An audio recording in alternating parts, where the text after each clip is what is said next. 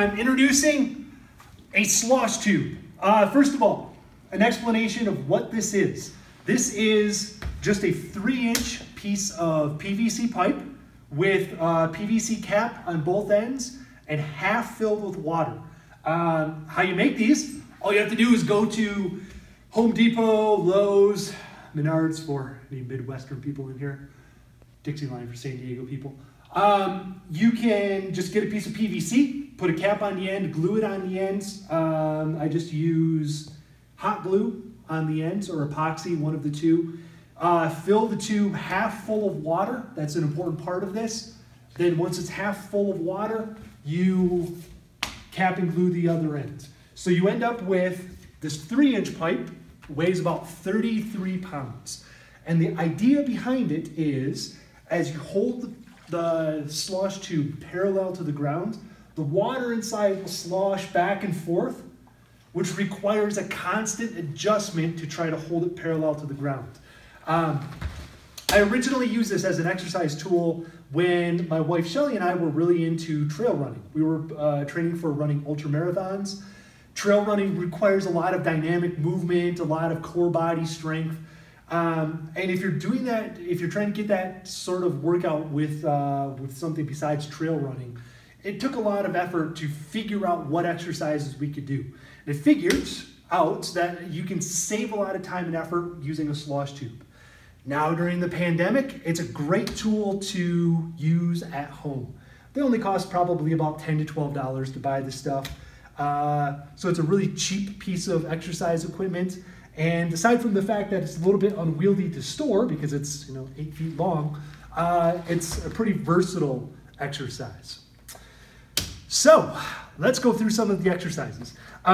Really, you can use your imagination for it, for coming up with different exercises. But the general idea is you always want to try to hold it parallel to the ground, and you can hold it in different positions. You can hold it like this. You can hold it up here. You can hold it with your elbows away from your body. You can hold it over your head. You can even put it on your shoulder like this. And the general idea is, as you go through exercises, that sloshing water in the tube will weight one side, so you have to make constant adjustments, try to keep it balanced. And that process of balancing, that works all of your stabilizing muscles around your body. So, some of the exercises. The most basic exercise you could do is just hold it and try to hold it in place like this. And you're trying to find that balance point. It's a little bit of a, sort of like a static exercise with a weird dynamic component added into it. And you can do different grips with that. You can hold it up here, try to hold it parallel, but this gets boring after a while. One of the things you can do is hold it and just walk with it. We used to walk up and down hills doing this, find a mountain trail somewhere, try to navigate the trail, avoiding all the rocks and stuff. That was one of the exercises. And as you're walking, you can hold it in different positions to work slightly different muscle groups. You can hold it there, you can hold it here, and you get different types of exercises, or different types of movements with that. Using the walking thing, you do something like walking lunges, like that. You could even do air squats. I guess it wouldn't technically be an air squat. If you're really courageous, you can do squat jumps. That's really hard. And you can add a dynamic component to that. Like that. You can use it for some traditional lifts, like curls, bicep curls. You could do tricep exercises with it. And the whole while, as that water's sloshing back and forth, it's really working your core muscles. That's one of the great things about the slosh tube. If you get really crazy, you can even do some of the cardio's a little lacking. You could do some, what are basically like Olympic lifts. So with the squat tube on the ground, You know, you can do like a clean and press kind of thing. You can just do overhead squats.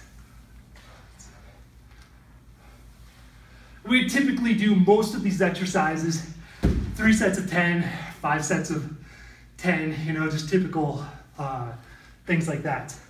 If you really want to get crazy, now I haven't tried this in probably 10 years. It's a stupid exercise, but it's effective. You do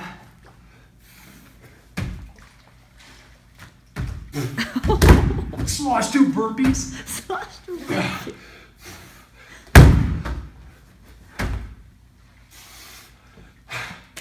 So, those are some of the exercises that you can do with the slosh tube. Your imagination is the limit. If anybody has any ideas for exercises you can do, feel free to post them on Chilla's comments. This is one of the other exercises that you can do. This was really, really useful for trail running. Not only do you have the instability of the slosh tube, but you also have the instability of the Bosu ball that I'm standing on. And the slosh tube, the constant weight shifting doesn't allow you to really find that sweet spot on the Bosu ball.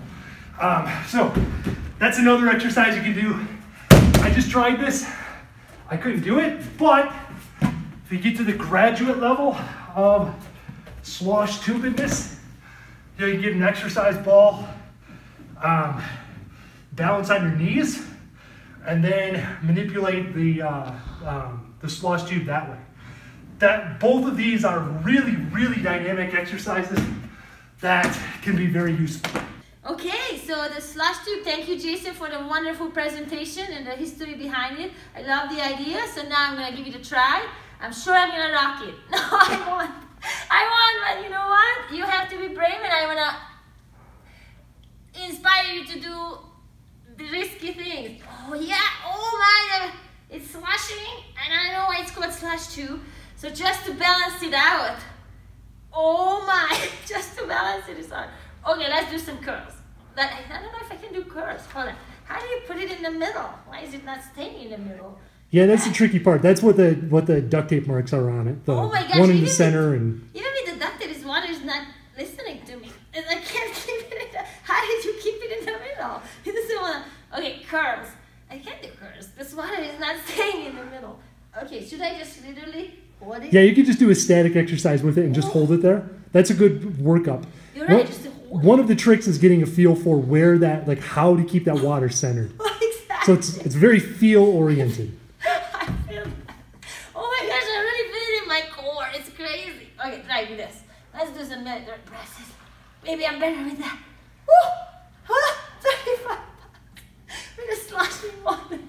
This is hilarious for me. Okay, but I can't understand why can I not stabilize this water in the middle. You would think I can tame this PVC pipe, but I can't. Okay, let's try some walking. Or walking lunges maybe. Even just lunges. I don't know, I'm losing confidence here every second. I don't want to fall over on video. That would be good. Okay, lunges. Here's one. It's crazy. So how long did it take for you, Jason, to get this thing? It took probably about 3 weeks before I could actually do these exercises without falling over. I'm so glad to do that. I'm so glad. And then just walking around. Yeah, even just the walking.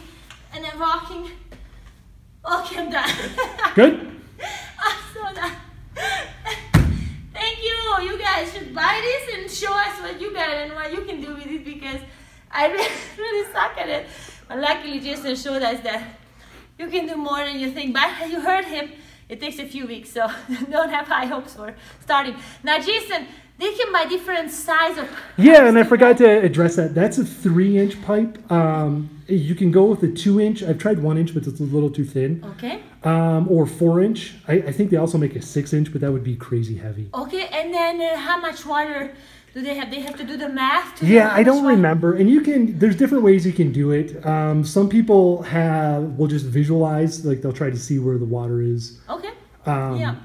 roughly halfway up. Okay. Sometimes you could do it by tapping on it. You can tell where the water level is at. Have you ever tried sand? I have. The problem with sand is it doesn't flow side to side nearly as easily. Okay. So it's much, much easier to balance. Weighs a little bit more, but it's easy to balance. Okay. Thank you so much. Thanks for watching. Subscribe to Best Babe W7. Thanks, Jason.